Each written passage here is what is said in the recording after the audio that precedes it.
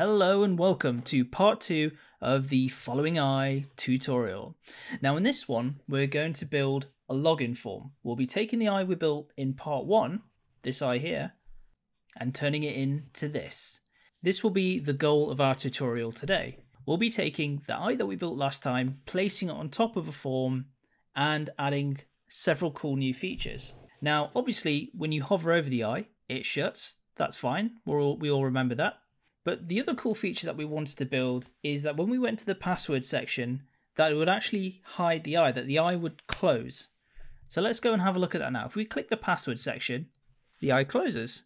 And if we click off the login form, it opens again. But not only that, we've added keyboard accessibility. So if we go to the email form here and tab down, the eye closes. And if we tab off, it goes. So every time you interact with this password input, either by tab or by mouse click, the eye shuts, which is brilliant. But there is one feature I haven't quite mentioned yet. Now every time you hover over, the eye shuts. That's all well and good. But if you click it, the eye changes colour. But not only that, it changes to a random colour every time you do it. And adding little features like this are always really cool to any bit of UI that you build in the future. All these little hidden tricks are always fun if you're building a fun type of website. So let's go ahead and start building this. So we've got our eye from our previous tutorial. Now what we want to do is we want to add the HTML that we've added. So we want to add the login form. So let's add the markup for that now. So the first thing we want to do is we want to add the form, and we want to say that it's going to submit, and on submit what we'll do is we'll return a JavaScript function, and we simply write return and we'll call function submit form for anything that you want to do in the future. So if you want to do something with the form, you now have a JavaScript function to do so. So let's go down here. We also want to add a class. So let's add a class of login form. We want to make sure autocomplete is on, so it has auto completion on the form itself. And that should be it. Let's start adding some labels and inputs. So we want to add a label for the email. And in here, we'll just say label for email. And we'll put an input with a type of email with a name of email so it connects to the label above. So now that I've added the name, the label and this input are connected. And we're just going to add a class of email as well. If we go down, and we'll do the same for password as well. So we'll change that to password, add password here. We'll put input type of password, and that will basically hide your content. And we'll add the name of password so it connects to the label, and we'll add a class of password as well. We also want a button because every form has a button.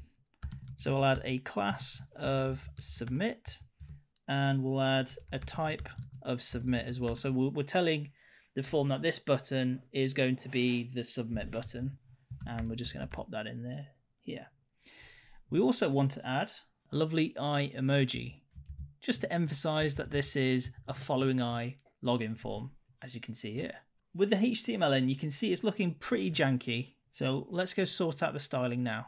Let's open up the CSS. So we don't want to be using CSS, we want to be using Sass. Let's go change the CSS preprocessor to Sass. And we'll just make sure that we change JavaScript as well to Babel so we can use the latest JavaScript. So let's start styling it up now. So what I want to do is get a new font, and I'm going to go to Google Fonts and get Libre Baskerville. And if I simply just go here, select style, go to embed, go to import, and just copy and paste this, bring it back to the tutorial, and right at the very top, I'll go and add that. That should import that font for us. And we can go see that if we add the font family here. If we go back to Google Fonts and grab that and just simply add it here, we can go test it. Now, we've currently got it as position absolute, which isn't very useful for a login form. So what we'll do is we'll delete all of this to do with positioning it absolute. And in fact, we're going to position it relative, and we're going to say top 200 pixels, so it's just from the top, and we are actually going to have a background of black, and we want to add a max width of 300 pixels because we don't want the login form to be too wide, and we want it to be placed in the center. We also want to add a general border radius of about 30 pixels, so all the borders are pretty rounded. I think that should be that. So if we go further down, we'll go and start tidying up the eye. I think what we want to do is just get rid of this margin because we're not going to need that anymore. And what we're going to say is we're going to add a height of 150 pixels.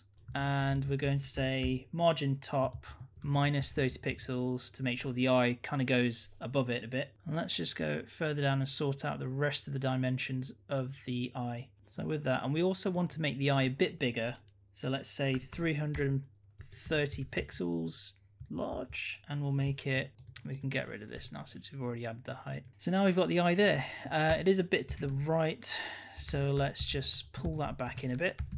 So it should go this way. Oh, you can see what's happening here now. And there we go, and that's much more in the center now. So let's go sort out the eyelid itself, because if you can see, it's a little janky. So all we're simply saying is we're going to match the height at the top, which is 330 pixels, and we're going to match the height to be 150. So when we hover over it, should now look correct. And if compared to the first following eye, it was a lot smaller. So this is matching all the animations now. So we've made the eye a lot bigger now, which should fit the form. Now, what we're going to do in a bit is we're going to add an active class to this shut class in the span. So just here, we'll add an active class, and we'll make sure that that adds a height of 100% when an active class is added to the eyelid.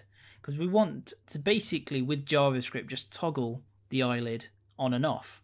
And with this active class, we'll be able to do that. Similar to what this is doing here, but we'll be doing JavaScript. We'll be using JavaScript to activate that. Now, what we'll be doing, so now we're going to add all the new styling for the login form. So if we take the login form and we add display flex, and what we want to do is just start styling these columns together, or basically start styling these inputs together so they start to look like an input form. We'll add a max width of 300 pixels, make sure it is centered, and we'll make sure that we add a color of white for the labels and the text. Now, as well as that, we want to add the correct spaces. So we want to say on the top of the first label that it has a margin of top, so that it just comes down a bit. Forgot to add a space here. All right, that should work. And then that's added some better spacing there. Now let's go ahead and start styling these inputs. So the first thing we want to do is we want to add the correct margin. So we're going to style all sides of the input. So we're going to have the top being 0, the right being 30 pixels, the bottom being 10 pixels, and the left-hand side being 30 pixels. Then we also want to add a border of, we want to make sure that we add a transparent border because we don't want anything on here. Obviously, when you go through this, you can add a border if you want. And then what we want to do is we want to add border radius. Now this is a cool trick you can do. If you don't want to actually have a color to your border, but you do want the curved border look, you can always just add a transparent color to your border and then just add a radius afterwards, and you can get this effect. Now we want to make sure that we have the right font family when we're typing inside it, and we want to have a font size of 14 pixels and a padding of 5 pixels. What we'll do for the password input at the bottom, we're just going to add a margin bottom to it of about 30 pixels, just so it matches the first label above. And then what we'll do is we'll style the submit button. So we're going to add some padding to that, a border of orange. I'm going to add a border radius of 5 pixels, background color of orange, and we're also going to add a border radius. We're going to add a background color of orange. And then we're going to add some border radius to the bottom right and bottom left. We also want to make sure that we get the pointer cursor whenever we hover over it. And let's just add some of the final touches. So we're going to add a font size of 25 pixels, a font weight of bold, and again, we're going to use the same font we've used before. We're going to use Libre Baskerville, if that's how you say it. We'll also say when you hover over it, we'll just change the color, and we'll use a SAS function to just basically lighten it a bit. So we'll say when we're going to lighten the orange by 20%. If we hover over it, we should now get this nice light effect. And that's it. I think that's the styling side of it done. So we've got this new input form with our new submit button and the eye following us around still. Brilliant. Obviously you can style it differently. If you want to add some outlines, if you want to change the styling of this, go ahead. I'd love to see what you guys come up with. And now for the main event, we're going to add the JavaScript that's going to basically make everything happen. So the first thing we'll do is we'll just rename this to eyeball. So we have use a capital B, just so that it's in line with all the other constants that we're going to use. And the other one is the login form. We also want to make sure that we've got the password input. We also want to make sure that we've got the eyelid, which is what dictates it opening and closing. And we also want the email input, which I'll place up here next to password. Now the first thing we want to do is we want to listen out for the clicks, because we're going to sort out all the click events first, and we're going to sort out clicking onto the password.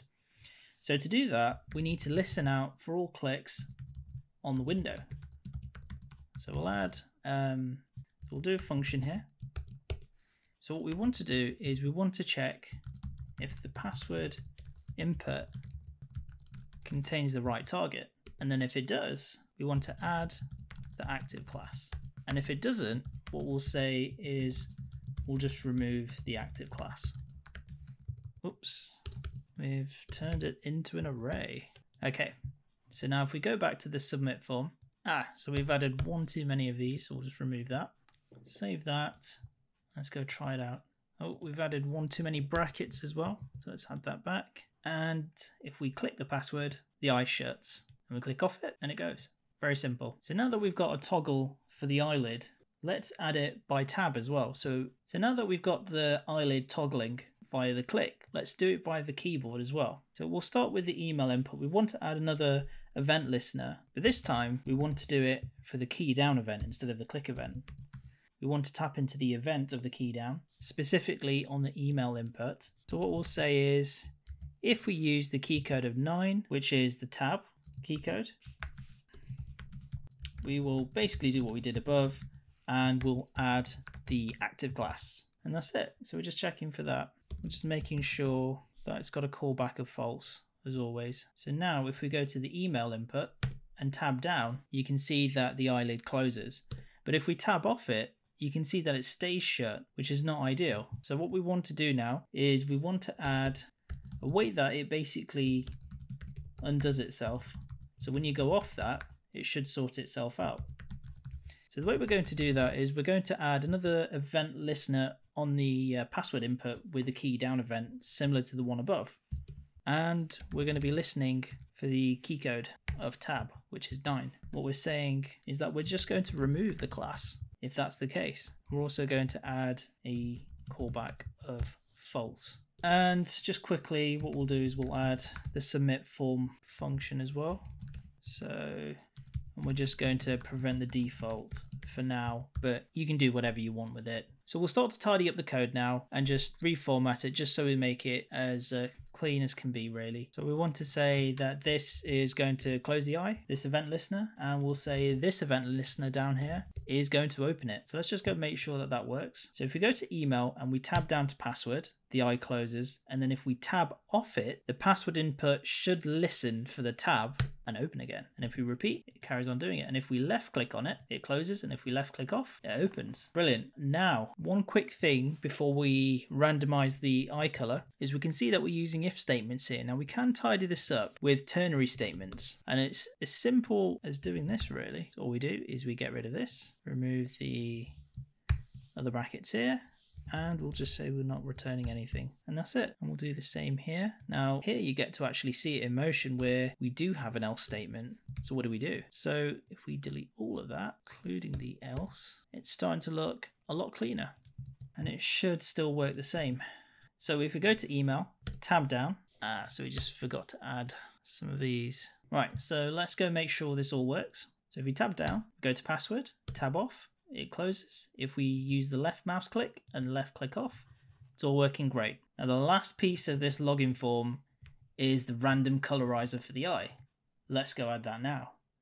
So in the original event listener up here, if we just go down and we say we're going to randomize the color, let's add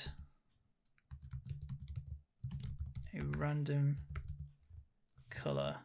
And what we're simply saying is that we're just going to randomize the color and we're going to bring it to a string, and it should give us a color to use. So we'll say if the event happens within the eyelid, or the target was in the eyelid, that we want this to change, and we want to style the border color of this eyeball. So we do that by using the border color property on style, and we'll say it's equal to our variable random color, which we've got there, which is randomizing our hex color.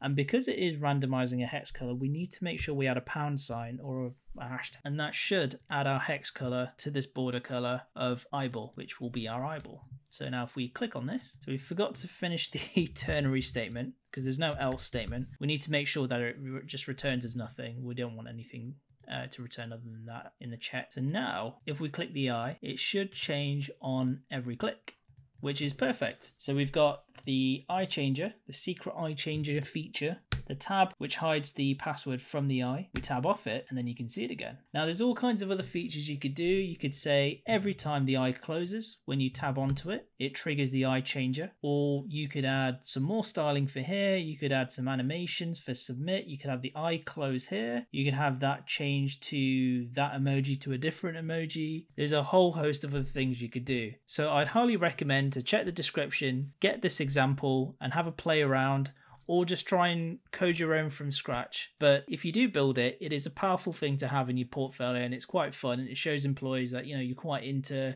the fun side of front end and you're quite into the UI side of it. So if you found that useful, please do make sure to like and subscribe and support the channel, and stay tuned for any cool future tutorials that might be coming your way. I've been Harry, and this has been Curious Byte.